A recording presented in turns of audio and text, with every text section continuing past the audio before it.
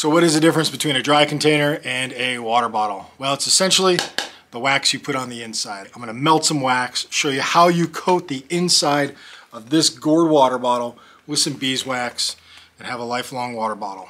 Gourds, gourds, gourds, gourds. I've used gourds for many, many years now, and I can tell you personally, it is one of those things that I find to be amazing. It's a great container. It's a great thing to make multiple tools out of. One question I get typically and routinely is, how do I make a water pitcher gourd last for a really long time? How can I go beyond that year? And that's sealing it with some beeswax. Gourds have a rich history all throughout the world. First, they were really domesticated in Africa and were used mainly as a water gourd or some sort of dry container.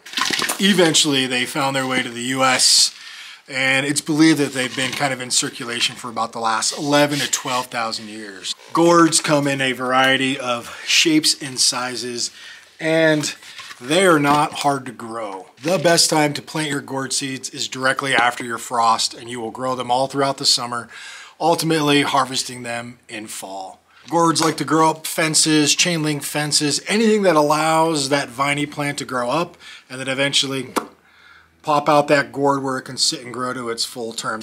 Gourds can also grow from a hanging terrace, and they'll just hang gently in the air, swaying with the wind. When it's time for harvest, cut it off at the stem, put it inside of a dry place, because what's on the inside is a lot of moisture. It's the gourd meat, if you will. All that moisture needs to dry out and kind of evaporate. Some people will go as far as putting a small little hole in the time to help that moisture escaping. If you set them in your garage and let them really dry out for a good chunk of change, almost until that next spring or even summer, you will have some phenomenal dry good containers, as well as the infamous gourd water bottle. The wax you put on the inside is going to protect moisture from getting to that little bit of residual gourd meat and that inner wall, giving it a much, much longer lifespan, so you'll have a water bottle for years to come. You've seen me craft them before. They're not hard, they're not difficult. Let's melt some wax and I'll show you that exact kind of procedure on how you can ensure the entire inner coating of this gourd is fully waxed, ready for your water. Beeswax, you can harvest it, you can buy it in a number of places, but I use 100% organic beeswax. I melt it in an old can. You can see I already have some in there. Drop it in, heat it up. While that wax is heating up, if you have a gourd bottle and you have no wax, you can still put water in here. It's not going to cause this guy to immediately rot. However, I recommend if you put water in your gourd and you consume it all, leave the top off so this guy can dry out. When not in use, top off, upside down, or point it into the air so it's definitely going to dry out. This will extend your gourd's life, but you do have to realize over a period of time through repetitive use, it can get some soft spots, especially where you see any sort of little deformities or kind of irregularities in that gourd wall. This right here likely goes onto the inside, and that can be a problem in the future. Wax is melting. I use a good deal of wax. The wax I don't use, I just leave it in the can. It hardens up and I wind up using it again. But there's kind of a specific way I like to wax a gourd, just so I'm ensuring that everything is getting coated on the inside. Starting with this bottom section, then go for my middle, and then go for the neck. All right, completely melted. I'm just gonna give it a good little amount. Pouring it all, making sure I don't hit myself. All right, it's about half of my can of wax. Now all I'm gonna do is I'm gonna start moving it around. I can feel the liquid on the inside, and as I've definitely coated my bottom and some of this wall, I'm gonna tilt it at an angle. And I'm gonna give it a little bit more of a twist. I'm rotating, I'm trying to hit this wall. Once I've held the gourd in one position, I'm gonna rotate it 180 and kind of get that other side. This is where people can run into problems. If you don't have your stopper, put your stopper in and give it a little bit more of a tilt and start rotating. And what you're gonna wanna do, you can hear the wax and you can feel the volume decreasing as it coats itself on that inner wall. Rotate again, give it another wax, give it another shake. And I'm gonna do a little bit more rotation. 2 hands, I'm trying to focus on this neck. I know I've hit my bottom, I know I've hit my midsection.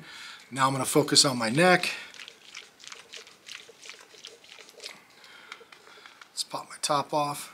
Got a little wax on the bottom. You can see a little bit of wax on that inside wall. A little bit of the wax on the inside.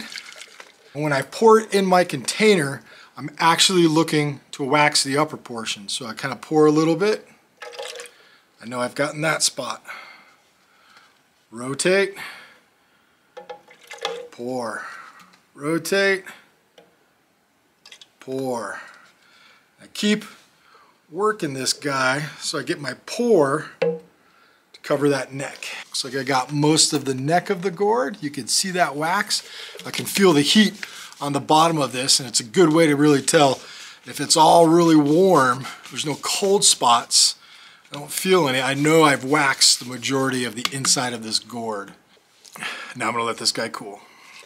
Now while this guy is cooling, before I let it get completely solid, I want to stick my stopper in there and make sure it's kind of got a snug fit. I'm doing this while that wax is still hot, so we'll kind of create a little bit of a seal.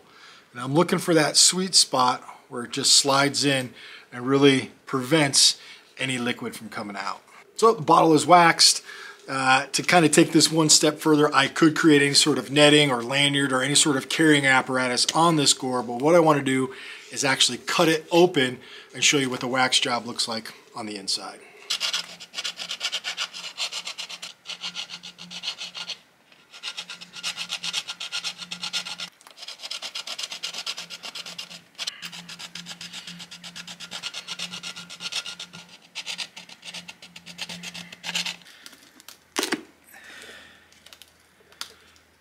Beautiful. So this is a really great thing to point out, the importance of getting all of that gourd meat out. What this will do is it will still seal, but you're going to be adding another layer of just stuff on the inside. So this was just a little bit of that residual gourd meat. I want it to look like this. You can see the difference between this portion right here being waxed and right here being waxed compared to this side that has a little bit more of that gourd meat on there. On the inside of my gourd, this is what I'm going for. Yeah, you can get some buildup of the wax. That's not going to hurt you. It's just a stronger spot and it's still sealed. Again, we want to avoid any of this right here. Once this dries 100% solid, you shouldn't have any issues with that gourd meat flaking off. But that's why you always take your gourd before you wax it, run it through the water, give it another shake with rocks, give it another scraping with some sort of stick, and really ensure you've got as much of that gourd meat out of that guy as possible. So whether you're creating a dry container or even some sort of gourd water bottle like this, it is important to remove all of that gourd meat on the inside. Give it a good rinse, do another rock tumble, scrape it with a stick, ensure that it's all out before you pour that wax on the inside. Gourds, been using them for years. Carrying dry goods, corn, rice, flour, whatever the case may be, works excellent as a dry goods container. More importantly, it works amazingly as a water bottle when you're looking to get a little bit more primitive. If you want to see how I go about crafting gourds into cups and bowls and ladles and water bottles, that's the link right there. And yeah, that's it. Appreciate you watching.